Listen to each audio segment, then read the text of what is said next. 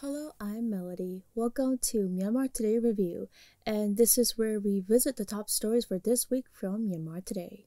Here are the reports from our reporters from this week. Art House to organize more online exhibitions to be flexible trend. China's COVID-19 vaccines human trials. Businesses in Yangon partly resumes their operations. Global apparel demand drops and Myanmar Garments. Before we get to the reports, let's take a look at the featured local news from this week. State Councillor Do Aung San Suu Kyi held a video conference on Tuesday from the presidential palace in Naypyidaw with U Aung Tu, the Deputy Minister for Commerce, Do Win Thin, City Mart Managing Director who is involved in the domestic trade supply, and Do That Su Tay, SME entrepreneur who is producing and distributing natural tamarind and jujube juice, fried beans, and thick brown sauce about the impacts on the trade and commerce sector by the COVID-19. The state councillor briefed the subject of discussion about the impacts on the trade and commerce sector by the COVID-19, and she stressed the requirements for the trade sector of the country, such as engage in multi-markets instead of relying on only a few markets for the agricultural products of the country to export. Firstly, U Aung Tu, the Deputy Minister for Commerce, discussed the impacts on the trade and commerce sector in three parts, such as effects on the trade sector caused by COVID-19. Next, Do Win Thin, who is the City Mart Managing Director, discussed in four parts, including the impacts on the domestic wholesale and retail sector at the onset of COVID-19. Next, Do That Su Tay, who is the SME entrepreneur, discussed the impact on almost the whole supply chain of the business, challenges to survive the business, efforts for fulfilling the requirements of employees, and expressed her upset for laying off and thanks for the SME loans which facilitated to solve the problem of paying salary and wages for the employees. Commander-in-Chief of Defense Services, Senior General Min Aung Hlaing, together with Myanmar Damodar delegation members, attended the parade held in Moscow's Red Square to commemorate the 75th anniversary Victory Day of Great Patriotic War in the Russian Federation on Wednesday. Russian President Vladimir Putin, Defense Minister Army General Sergei Kuzuketovich Shoigu, senior military and civilian officials, military veterans, presidents from 12 countries and military heads, defense ministers and senior officers from 19 countries, and invited guests attended the ceremony. U So-han, the permanent secretary of the Ministry of Foreign Affairs, called in Mr. Manjuru Karam Khan Chowdhury, ambassador of Bangladesh to Myanmar, on Wednesday at the Ministry of Foreign Affairs in Naypyidaw. During the meeting, they exchanged views on matters pertaining to bilateral relations and implementation of bilateral agreements regarding the displaced persons. The permanent secretary reiterated the need to strictly adhere to the bilateral agreements reached between the two countries for repatriation. He suggested that both sides will coordinate for the holding of the Joint Working Group meeting once the situation of COVID-19 is under control. And I believe it's time now for our first report. Painting market has been affected a great deal by COVID-19 ever since the exhibitions are prohibited, but the art house in Myanmar has organized more online exhibitions. In this way, the galleries have transformed the physical exhibitions into online exhibition. It can be said that the golden era of painting in Myanmar just before the COVID-19 outbreak. In Yangon, every week showcase at least one exhibition. Some galleries have exhibition even thrice a week. More than 9 to 10 paintings were sold out in every exhibition, according to Mapyong Zali. Most of the artists can take advantage of the stay-home period by creating more artworks on their own. But some would like to have outdoor arts, so this pandemic caused a big problem in their profession. Painting market is affected by COVID-19 a lot since the exhibitions are prohibited. There are no customers and some artists find difficulties in their living. Mapyong Zali is the founder and CEO of Artist Mind Art House, which is operating art school, art clubs, galleries, and also art material shops. Speaking to Amber Radio about the impacts of global pandemic on art house, she said, COVID ဖြစ်သွားတဲ့အခါကျတော့ပကြီးပြပွဲအားလုံးကရပ်လိုက်ရတယ်ပေါ့နော်ပကြီးပြခန်းကြီးအားလုံးကလည်းပိတ်ထားရတယ် When the pandemic occurs, every gallery in Myanmar, of course including Artist My Art House, has been closed and we cannot arrange the exhibition. So we arranged to create an online exhibition at the beginning of May. We collected the soft file of the paintings from any artist who want to display their artworks at online exhibition. We also sold these paintings at the online exhibition, but the artists have to donate 100% of the profit from selling the paintings. The exhibition includes 118 male and female artists for 85 paintings. 45 paintings are just sold out through this online exhibition. We have grossed over 8,400,000 just as fund. We can support 71 artists, 118,000 just per artist. So we can say that our online exhibition was successful. This way we have transformed the trend. Since then we have seen that many galleries have organized the online exhibitions. 75 for 75th is an online art exhibition to commemorate the birthday anniversary of State Councillor Daw Aung San Suu Kyi. U Joshina, Assistant Director of National Museum Yangon, is also one of the organizers for the exhibition. He told Myanmar Radio about the first online exhibition organized by National Museum Yangon. ပြပွဲမျိုးဆိုင်ပေါ့နော်အထူးပြပွဲမျိုးဆိုင်၃မျိုးရှိပါတယ်ပထမအမျိုးအစားတော့ကျွန်တော်တို့ဘာခေါ်လဲဆိုလို့ရှိရင် industry Generally we can classify three types of exhibition: industrial exhibition, regional exhibitions, and universal exhibition. We have been working on traditional physical exhibition. The online exhibition is a kind of universal exhibition as everyone in the world can watch the exhibition without limiting show time. Even when the pandemic occurs, we have upgraded the physical exhibition into online to in conformity with universal system, but it needs advanced technology. In case the commemorative birthday art exhibition was arranged to display at National Museum of Myanmar in Yangon.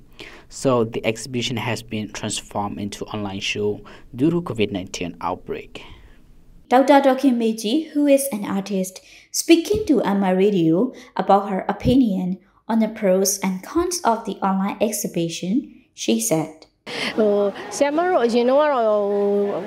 art gallery တွေမှာပြလေးရှိတယ်ပေါ့နော်အခုလိုပြရိုက်တွေမှာပြလေးရှိတယ်ဆိုတော့ဒီဟာကရက်အကန့်အသတ်ရှိတယ်ပေါ့နော် In the past time, we exhibit our artwork at a gallery which had limit in shooting space and also people could look in detail about the artwork. But during the COVID-19 outbreak, we have to introduce a new platform in exhibiting our artwork so that the audience can access and enjoy with a single click and also increase the audience reach even to worldwide. ဒါဒီခေတ်နဲ့အညီပြောင်းလဲသွားတဲ့ဒီဟေးစီးချောင်းကိုအလိုက်ပင်ပြောင်းလဲဖို့ပဲလိုတာပေါ့နော် Now the galleries are getting along with the modernized methods of exhibiting and new marketplace for sales. Currently, every seller is keeping abreast with the trend to be in conformity with new normal condition and technology, so the art house does. I am Pyotiritu. This is news reporting from Myanmar Radio. That's the report on Art House to organize more online exhibitions to be flexible trend. China's Medical Products Administration has given green light to 5 Chinese coronavirus vaccines for human trials, and this is according to the Ministry of Science and Technology. More vaccines are expected to get approval for clinical trials soon. The report covers the update on China's vaccine development and the update on the confirmed cases globally. Agacho has all the details. China's Medical Products Administration has given green light to 5 Chinese coronavirus vaccines for human trials, according to the Ministry of Science and Technology. More vaccines are expected to get approval for a clinical trial soon. Scientists around the globe are racing for a vaccine for COVID-19, which has claimed over 450,000 lives so far. Around 10 potential vaccines are now undergoing human trials, according to the World Health Organization. Masuda Mu from China Media Group CRI Myanmar Department explained more on the vaccine development status in China. တရုတ်နိုင်ငံကနေစမ်းသပ်နေတဲ့ဗက်ဆင်းကိုအခုလက်ရှိမှာတော့ဝူဟန်မှာစတင်စမ်းသပ်သုံးစွဲနေပါပြီ။အဆင့်2ဆင့်အထိပေါ့နော်စမ်းသပ်မှုတွေရောက်နေပါပြီ။လက်ရှိအထိကာဝယ်ဆေးအသုံးပြုမှုအနေအထားကိုပြောရမယ်ဆိုရင်တော့လူပေါင်း1120မှာကာဝယ်ဆေး2ကြိမ်ထိုးထားပြီးပြီဖြစ်ပါတယ်။အဲဒီ1120စလုံးကိုစောင့်ကြည့်တဲ့အခါမှာလည်းတယောက်မှပြင်းထန်တဲ့ဘေးထွက်ဆိုးကျိုးမရှိတာကိုလည်းတွေ့ရပါတယ်။နောက်သူတို့စီမှာ high titer antibody လည်းရရှိလာတာကိုတွေ့ရတယ်။ဒါတွေကတရုတ်နိုင်ငံကနေစမ်းသပ်နေတဲ့ဗက်ဆင်းတွေရဲ့လက်ရှိရလဒ်ကောင်းတွေလို့ပြောလို့ရမှာပါ။တရုတ်နိုင်ငံကနေစမ်းသပ်နေတဲ့ဒီဗက်ဆင်းအဆင့်တွေအားလုံးမှာအဆင်ပြေပြီးအသုံးပြုလို့ရပြီဆိုရင်တော့ကျမတို့တရုတ်နိုင်ငံတစ်ခုတည်းသာမဟုတ်ဘူးပေါ့နော်တစ်ကမ္ဘာလုံးအတွက်အကျိုးများနိုင်ပြီလို့ကျမတို့ယုံကြည်တယ်တရုတ်သမ္မတရှီကျင်းပင်ကလည်းပြောထားတယ်မဟုတ်လားတရုတ်နိုင်ငံထုတ်တဲ့ COVID-19 ကာဝယ်ဆေးသာရှာခဲ့ရင်တစ်ကမ္ဘာလုံးအတွက်ဖြစ်စီရမယ်လို့ပြောထားတယ်လေ Recently, a Chinese COVID-19 candidate vaccine passed Phase 1 and Phase 2 clinical trials, showing no serious adverse reactions, with all volunteers generating antibodies after 2 doses in 28 days. The WHO has expressed hope that hundreds of millions of doses of coronavirus vaccine can be produced this year and 2 billion doses by the end of 2021. ခုလက်ရှိမှာတော့ COVID-19 နဲ့ပတ်သက်ပြီးတော့တကမ္ဘာလုံးကပညာရှင်တွေအားလုံးဗက်ဆင်းစမ်းသပ်မှုတွေကိုရေကုန်ရေခမ်းစူးစမ်းနေကြပြီ။ American လည်းအခုစူးစမ်းနေတယ်။နောက်တရုတ်လည်းအခုစူးစမ်းနေတယ်။အလားတူဂျပန်၊ဗြိတိန်စသဖြင့်နိုင်ငံတကာပညာရှင်တွေဟာကမ္ဘာတစ်ခုလုံးကယ်တင်နိုင်ဖို့အတွက်ပေါ့နော်။လက်ရှိရင်ဆိုင်နေရတဲ့ COVID-19 ကူးစက်ရောဂါကြီးကိုအပြီးတိုင်ချေမှုန်းဖို့အတွက်သူတို့လုပ်နေကြပြီ။ဘယ်နိုင်ငံကကာဝယ်ဆေးပဲအရင်ထွက်ပေါ်လာကျမတို့ကတော့ကြိုဆိုရမှာပါပဲ။ဒါဟာအများအတွက်အကျိုးများနိုင်တဲ့ကိစ္စပဲလေအထူးသဖြင့်တရုတ်ကတော့သူသာဗက်ဆင်းထုံနိုင်ခဲ့ရင်အာဖရိကကိုပါမချန်ပေါ့နော်အာဖရိကကိုပို့ပြီးတော့ဦးစားပေးပြီးတော့ဖြန့်ဝေမယ်သုံးစွဲခွင့်ပေးမယ်လို့ပြောထားတာလေးကိုတော့ကျွန်မပို့ပြီးတော့သဘောကျမိပါတယ်ဒါဆိုရင်အာရှလည်းမချန်အာဖရိကလည်းမချန်ဒီတစ်ကမ္ဘာလုံးအတွက်ပေါ့နော်တရုတ်နိုင်ငံထုတ်တဲ့ဗက်ဆင်းကိုသုံးစွဲရမယ်ဆိုတဲ့အဓိပ္ပာယ်လို့ကျွန်မကတော့ယူဆပါတယ် Confirmed COVID-19 cases have exceeded 9 million globally, with over 470,000 fatalities and more than 4.4 million recoveries, according to the latest tally from Johns Hopkins University. The Chinese mainland has recorded 83,418 COVID-19 cases, of which 1,885 are from abroad. A total of 99 asymptomatic patients are under medical observation. China's death toll stands at 4,646. Beijing said on Tuesday that 13 new domestically transmitted COVID-19 cases were reported in the previous 24 hours. The Chinese capital has seen a total of 249 local infections since June 11th. The U.S. has recorded over 2.3 million confirmed cases, with a death toll of over 120,000. Brazil, the world's second worst-hit country after the U.S., has over 51,000 deaths and more than 1.1 million confirmed cases. This is Agajo reporting for Myanmar International Radio. That's the report on China's COVID-19 vaccines human trials. Currently, no local transmission has occurred since the 18th of May, but over 100 cases tested positive for COVID-19 from the returnees from the second week of May until now. Most of companies, factories, schools, gyms, shops, and restaurants in Yangon have begun resuming their respective operations since the beginning of June, as the government has relaxed its healthcare restrictions gradually. Just after the government's confirmation of the first case for COVID-19 in late March, public gathering of more than 5 people have been banned since April. Currently, no local transmission has occurred since 18 May, but over 100 cases tested positive for COVID-19 from the returnees from the second week of May until now. Most of the companies, factories, schools, shops, and restaurants in Yangon have begun resuming their respective operations since the beginning of June, as the government has relaxed its healthcare restrictions gradually. The following are public voices from the different businesses speaking to Myanmar Radio about the reoperation their businesses and their opinions on whether Yangon gets back to normality. Ma'imo, a business development manager from Emerald Digital Marketing, said. ပြန်ဖွင့်တာတော့ဒီဂျွန်လမှာစပြီးတော့ပြန်ပြီးတော့ရုံးပြန်တက်ကြရပေါ့နော်ဒါပေမဲ့အခုကတော့ Since the beginning of June, the staffs are attending the office again for 2 days in a week. We have divided into 2 assignments so the staffs can attend the office alternatively. We hope to operate our office with 100% in coming July. The reoperation situation of the businesses will be different from one business to another according to their sorts of business sector. I think that businesses will be back to normal situation after the danger. Ko Pyo Jo-san is running a restaurant and cafe named Aquino. He said. အခုတော့ကျွန်တော်တို့ office staff ကိုမိကိုကြီးဖွင့်ရတဲ့ကြောင့် office မှာအကုန်လုံးကဟိုလူက30ရာခိုင်နှုန်းပဲရုံးခန်းတစ်ခုမှာရှိရမယ်ဆိုတဲ့အခါကျတော့ကျွန်တော်30ရာခိုင်နှုန်း Our restaurant depends on the office staff customers. Most of the offices assign only 30% of their staffs to attend office alternatively, so our sales can only grow by 30% of normal condition. I think most of the restaurants will be a similar condition like us. Unfortunately, we've heard some restaurants can't withstand the crisis and are shutting down. In my opinion, the restaurants will follow the right healthcare instructions consistently, let the customers feel safe, and create the privacy for them.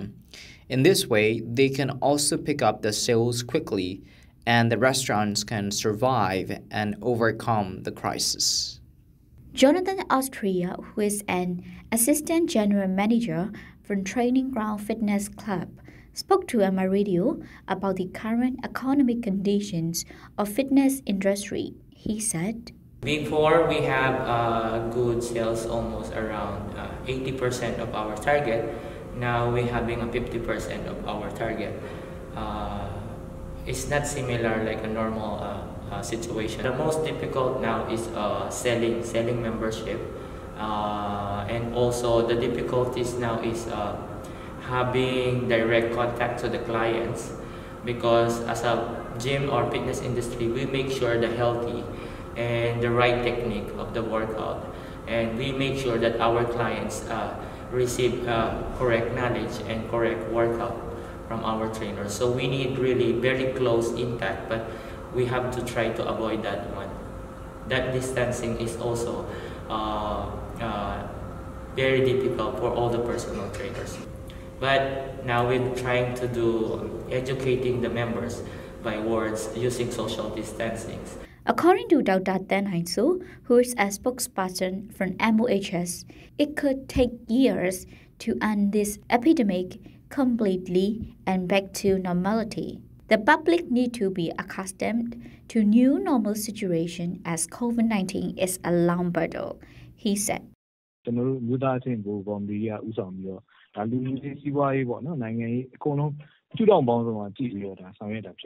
COVID-19 control and emergency response committee have to decide the relaxings of the restriction by evaluating various points of view like national economy, politics, and so on. If we have to look at the situation around the world, the risk of COVID-19 is still threatening. It will take more time to end this pandemic completely. Even if the vaccination occurs, it will also take some time to reach to countries. COVID-19 is a long-term battle for us. The current condition is vulnerable, and if we take the wrong step, the consequences are really threatening. During a video conferencing on the focus of comments, State Councillor Daw Aung San Suu Kyi said that the risk of pandemic's second wave has to be concerned, even though the national economy has to be set off as soon as possible. I am Pyoti Ritu. This is news reporting from Myanmar Radio. That's the report on businesses in Yangon partly resume their operations.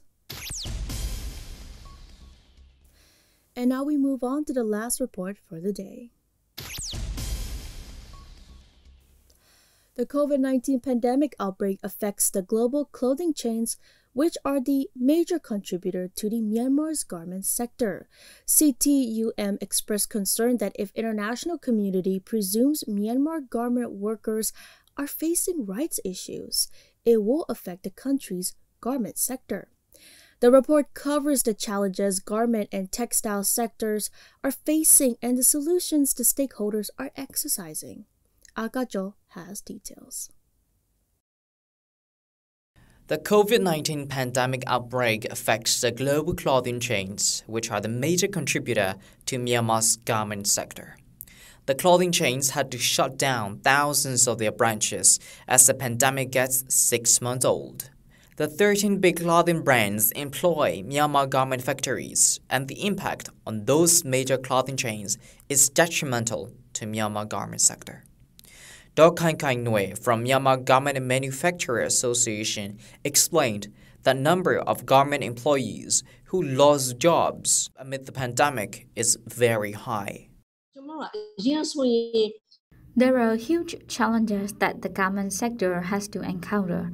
Some count down the overtime working hours, some downsize the workforce as there is no more work order received. According to the data collected by MGMA, more than 6 million employees lost jobs, and there is just data of the members of MGMA. Number of job losses could be higher if it is for the whole country. Despite the losses the garment sector employees are facing, the employees reportedly are better informed with the health knowledge now.